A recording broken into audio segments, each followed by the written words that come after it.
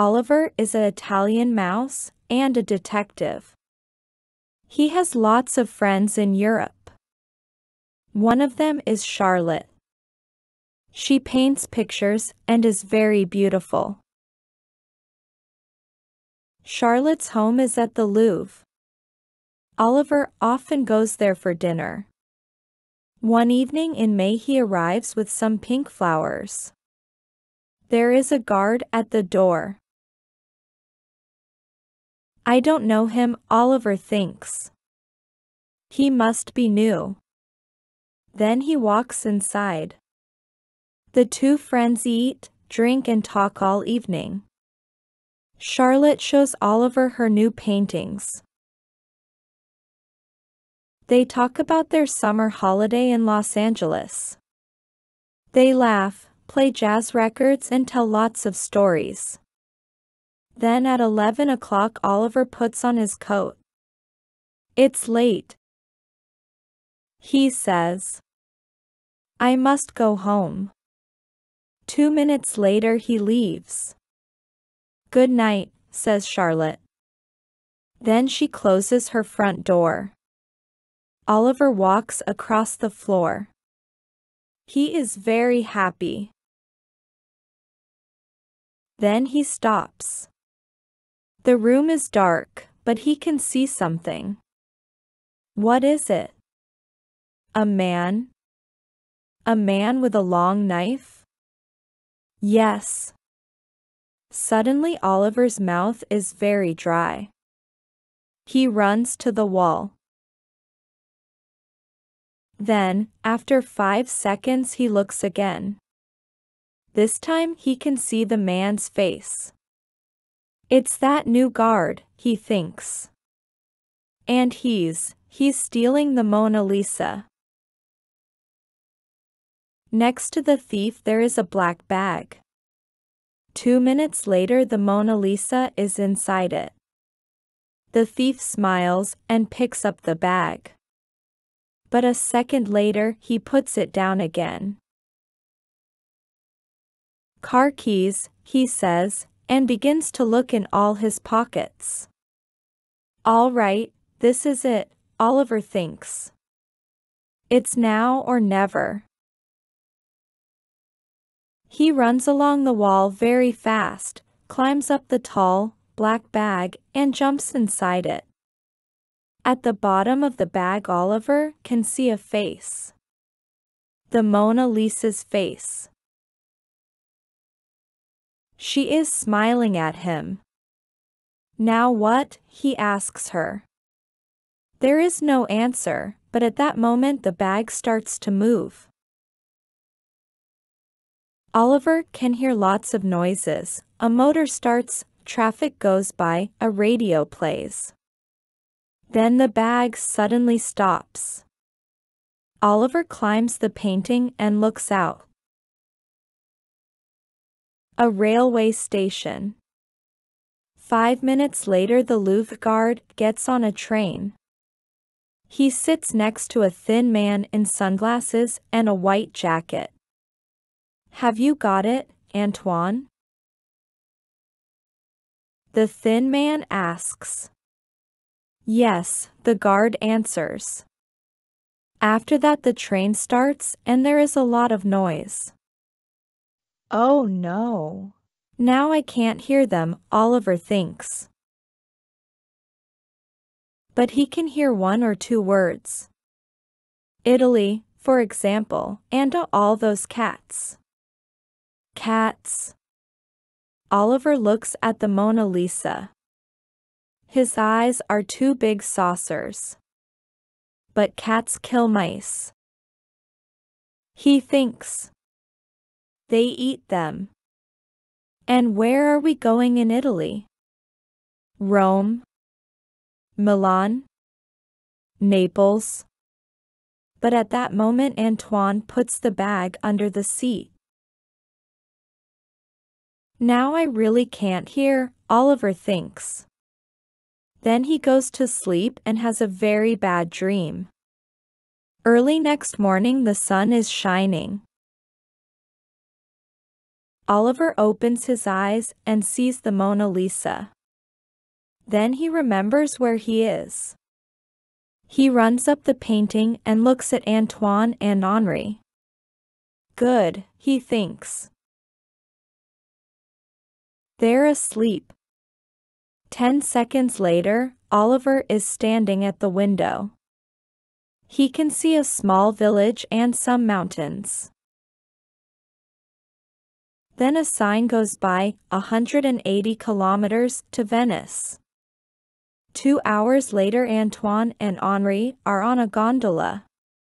Look, says Antoine and laughs. He shows Henri a newspaper story. It says, "Thieves take Da Vinci painting."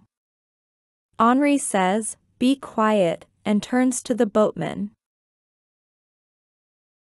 Do you see that big palace on the left? Signor Spandini's house? Yes. Stop there. Inside the bag, Oliver hears every word. An old woman answers the front door. Come in, she says to the two thieves. Signor Spandini is waiting for you. She takes them to a big, dark room. A fat man is sitting behind a desk. Have you got it? He asks. Yes, boss, Henri answers. The bag is beside him. I can't stay in here, Oliver thinks. He jumps out of the bag and hides behind a chair. Good, he thinks. Now I can. But then he goes cold. Cats. There are 7, 8, no 9 of them in the room. Suddenly Oliver remembers Henri's words _ all those cats. Then he remembers his dream on the train. What can he do? Where can he go? But it is too late. One of the cats sees him. Help! Oliver thinks and climbs up a red curtain. A moment later the cat starts climbing, too. Oliver can hear it below him. He has to do something, and fast. But what? Then he sees 2 candles above his head. That's the answer, he thinks. He jumps onto the bookcase and starts to push the candles over. They are very heavy, but in the end he does it. Below him he hears, Yoel. What's all that noise? Asks Antoine. Look.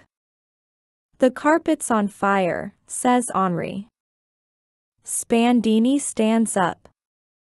Angelina. Quick, bring some water. Oliver looks over the bookcase. He can see the Mona Lisa on Spandini's desk. Okay, he thinks. This is it.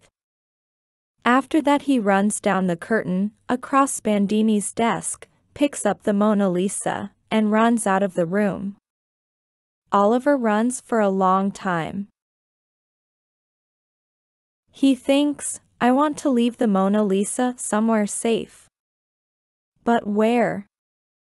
Then, after 20 minutes, he stops in a quiet street. In front of him there is a police station.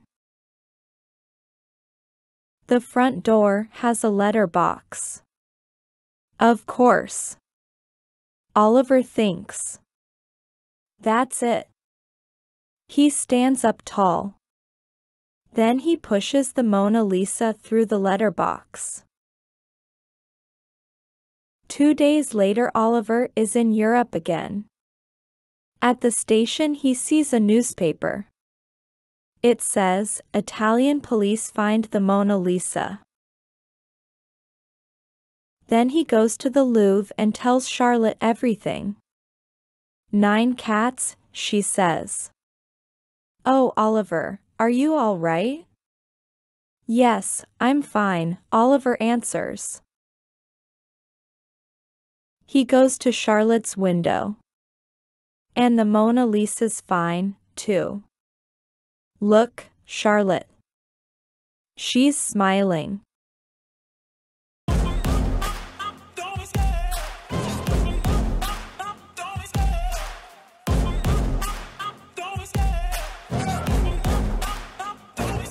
I love the chase and the hunt, and I set the pace when I'm running. I always take what I want and I always give it 100. Don't need a bank, no I'm funded. Play the game like it's nothing. I'm always thankful for something. Don't take for granted, stay humble. Now wake up! It's time to look at the enemy. Look in the mirror if he is no friend to me. It's not working out, maybe it's the chemistry. It's time to break up so I can make a better me. Better believe in your mind, cause it's everything. You can mold, shape, find almost anything. All it takes is some time and some clarity to find your identity. It's mind over everything.